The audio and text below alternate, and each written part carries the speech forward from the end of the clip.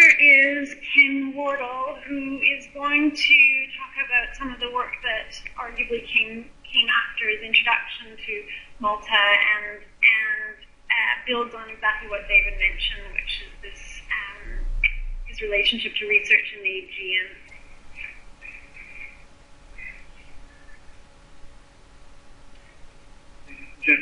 Ladies and gentlemen,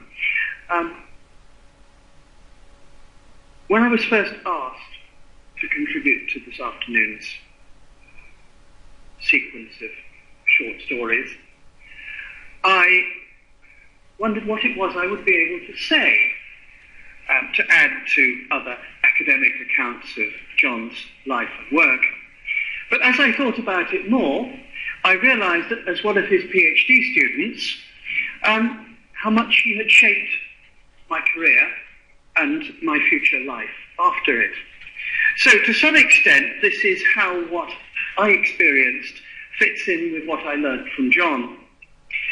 It was when I was a first-year student at Cambridge that I saw an advert posted on the wall. I think it was in the classics faculty, but let's not be too particular. An advert for requesting volunteers for an excavation in Greece. There wasn't much detail, except the name at the bottom was Colin Renfrew, of whom I knew nothing at that stage. I had some excavation experience in this country, and so I wrote in and said I'd love to join the project. And astonishingly, I was accepted. So the next stage was that the excavation team met up in London at John and Eve's flat in Swiss Cottage, and I met John for the first time. I met some of the other members of the team, and we learnt more about what the excavation was going to be. But even that brief introduction bore no relation to the amazing experience for someone, I think I was 19 at the time, arriving in Greece, being told that we were going to be ferried by boat every day to this tiny island, Saliagos, Snail Island. I did wonder about cropping the picture, and I realised it looks much smaller like this. It's this kind of size you can swim round in the coffee break. But Colin Renfrew had identified it as a likely place for late Neolithic settlement from the surface finds, the kind of settlement that had hardly been explored at that time. How could you possibly have a settlement on an island this size? Well, the answer is, and actually I don't know which is the right answer, has the sea risen or has the land sunk? It used to be a promontory between the islands of Paros and Kypros, and you could just see Paros on the right-hand side poking out. Now, in order to get to this island, one had to travel by boat. And I seem to remember we set off, before you introduced European summertime, at some totally unearthly hour in the morning, like 4:30, in order to start work at dawn. The photography team, and I now understand why it was John who was doing all the photography on the site, the photography team on occasion would come later in an even more intrepid fashion. And one of the things I learned about John in this process was that he was ready for almost everything. We hear he may not have been as handy, perhaps, as he might have been, and he may have been absent-minded, but when there was a task to be done, like taking photographs, he was in there and getting on with it. The other thing I only learnt later on was that John had been approached by the British School to conduct this excavation as the senior partner to a rather exuberant young PhD student, one Colin Renfrew. And somehow,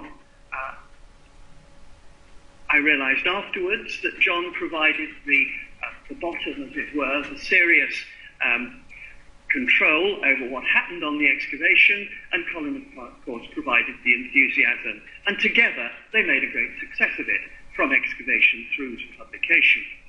But, oh, by the way, I've enlarged John and his hat because very conveniently, I discovered going through my series of photographs early this morning, very conveniently he wore the same hat throughout the excavation. So I could spot him even at a distance, as it were. On a tiny island, windswept, on a tall tower, taking photographs. Quite sure we worked with our sponsors, but they were all needed. And indeed, getting around the site could be a bit of a problem. I believe front left is Jane Ramsey, but I'm not absolutely certain. And here, not only, of course, was he the photographer for the site at this stage, as one of the excavation directors, he had a great deal to do with the strategy of how exploration of this barely covered settlement was to be carried on, and other parts of his activity, again with Eve, studying the pottery that was recovered on the site, the pottery that was taken back by the caïque every afternoon when work finished. They took us back as well, unless we wanted to swim, which was actually possible. I think it was only about a mile to the place we were staying. The end result of this excavation was the discovery of a significant area of settlement, quite sophisticated construction, of the late Neolithic period in the islands of Greece, in the Cyclades, where little had been known before this about the nature of life, and a pottery sequence which could begin to be slotted in to the pottery sequences observed in other parts of the Aegean. The end result of the project, a major publication by John and Colin in collaboration, here at the end of the day, the workmen being taken back. I think we got on the boat as well. The workmen being taken back to the little village on Antiparos, no electricity, no motor vehicles, but there seemed to be a plentiful supply of food and Retsina, no Rioja as far as I remember, and ice. The big blocks of ice arrived on the morning caïque from Paros every day and were shipped in. So there were some creature comforts, but an amazing experience all told, and one that encouraged me, from my knowledge of John, working with him, that when I reached the stage of applying for a PhD grant and a place to do a PhD, I naturally turned to John and the Institute of Archaeology in London, where I arrived in 1968, along with the first group of undergraduates to be admitted to the Institute.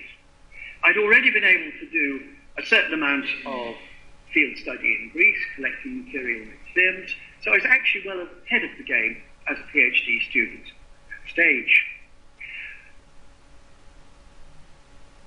When I got to the Institute, I learnt about John's involvement at Knossos, going back to 1958, when he was invited by the then director of the School of Athens, Sinclair Hood, to carry on the exploration of the Neolithic levels under the Central Court. And he carried out an important series of excavations at that stage, results published as they well should be.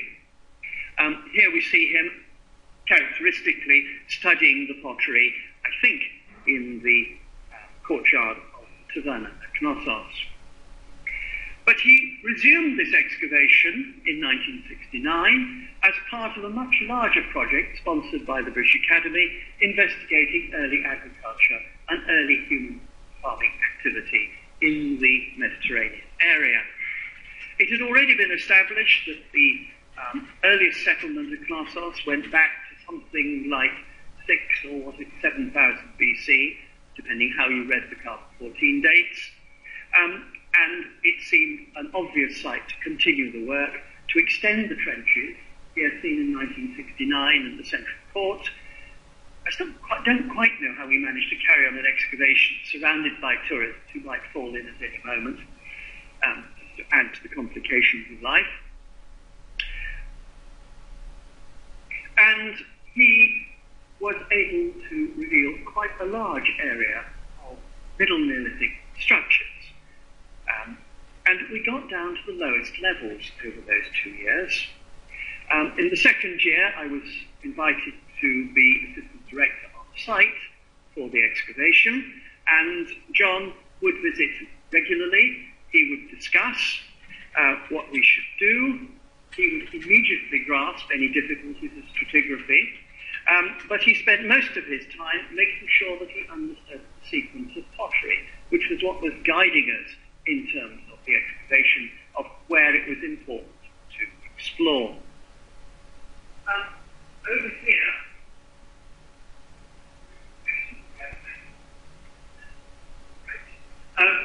where John was able, as we have just heard from David Trump, to revise his opinions and to come to new conclusions. We had learnt in the lectures that John gave us about early European Mediterranean prehistory that although there was an aceramic, pre-ceramic stage to be observed in Anatolia, places like Chapultepec, or in the Near East at Jericho, that there was no evidence for such a phase in Greece at all. The early levels that he had found in the first series of excavations he regarded as a camp level, the first arrival of settlers to the site who had not yet had time to make pottery. And the work of Theocharis in Thessaly was regarded as perhaps not quite conclusive for the existence of such a phase. Sorry, I'm in the wrong order. Apart from digging in the central court, I'll come back to in a moment, we also worked below the west court. The influence he must have had in order to enable us to lift paving stones, which never got put back properly, but don't tell anyone, and revealed some rather important early Bronze Age buildings, a sort of bonus along the way. But in two of the trenches, we got down to levels, and we said, well, what's happened to the pottery? We've only just gone below the Minoan, because we're down on the side of the mound, which is down here, which was terraced by the Minoans in the 3rd and 2nd millennium BC. And you go straight from Middle Minoan down into early Neolithic. And the excavator said, where are the animal bones? Where are the animal bones? Yes, we've got them. Where is the pottery? No, we haven't. And, not only that, there were structures at this level. Not a camp, not temporary inhabitation, but at least 2 phases, possibly 3, of buildings made with mud brick, but no pottery. And we would discuss this with John, and in the end he said, well, I was wrong. There is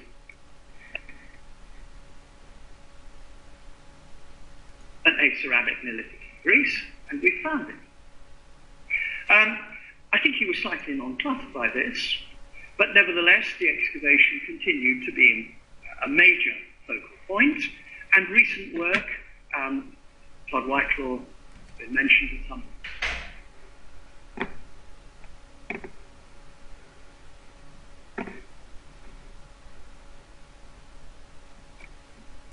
like 6 or was it 7,000 BC, depending how you read the carbon 14 dates. And it seemed an obvious site to continue the work, to extend the trenches, here seen in 1969 at the Central Court. I don't quite know how we managed to carry on an excavation surrounded by tourists who might fall in at any moment, just to add to the complications of life. And he was able to reveal quite a large area of Middle Neolithic structures. And we got down to the lowest levels over those 2 years.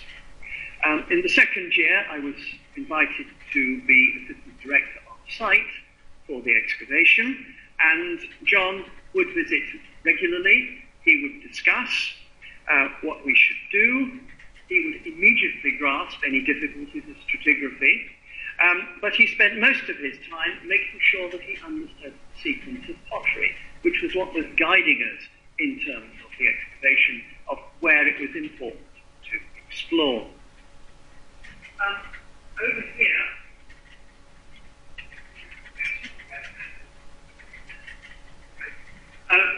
where John was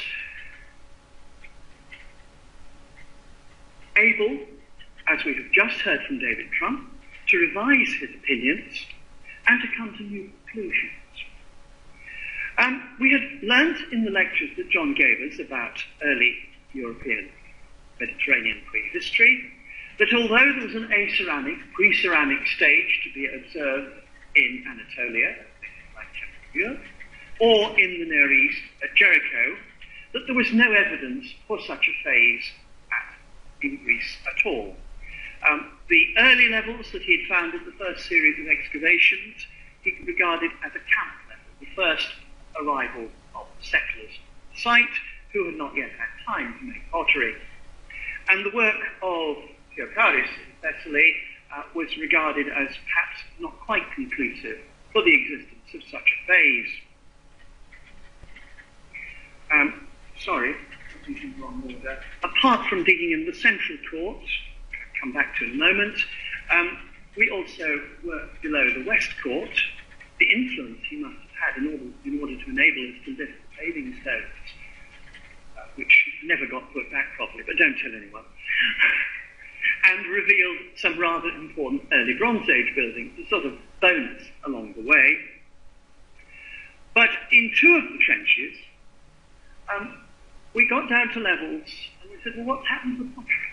We've only just gone below the Minoan, because we're down on the side of the mound, which was terraced by the Minoans in the 3rd and 2nd millennium BC.